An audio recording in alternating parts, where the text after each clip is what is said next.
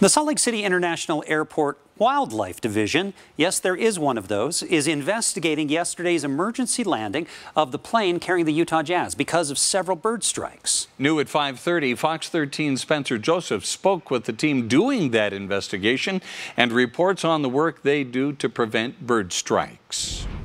On the north side of the airport, far away from any runway, sits a bird cage. Inside, several different species of birds. House sparrows. It looks like we may even have a red-winged blackbird in there. All a part of mitigation efforts to prevent birds like these from hitting an aircraft, taking off, or landing. The whole key is to use a myriad of techniques. So they'll land on that perch and get caught. Candice Davila is the Salt Lake Airport wildlife manager, and it's her job to protect the flying public. You always have to vary what you're doing. And as for yesterday's incident, sobering.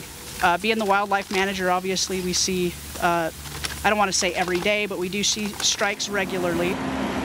But this one was significant. It's probably some of the more significant damage that we've seen probably in the last 10 to 11 years. And investigating when things go wrong is also a part of her job. Just based on the evidence that we have now, it was about 3 miles out. We don't have a species yet. We've actually taken feather samples and DNA samples from different places on the aircraft. Back at their shop, Davila showed us some of the bigger specimens. Red-tailed hawk, this is Swoop. A pretty typical size. She's probably, I'm going to say she's female.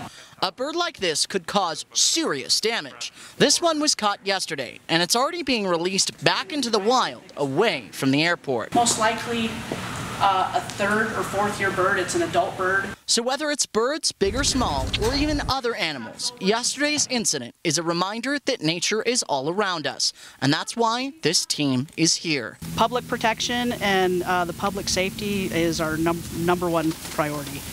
So once their team determines what species of bird it is, they can do some very specific mitigation efforts to make sure a plane like that one taking off doesn't hit a flock of birds like what happened yesterday. At Salt Lake International Airport, Spencer Joseph, Fox 13 News, Utah. It is a tall order. You know where Salt Lake City International is.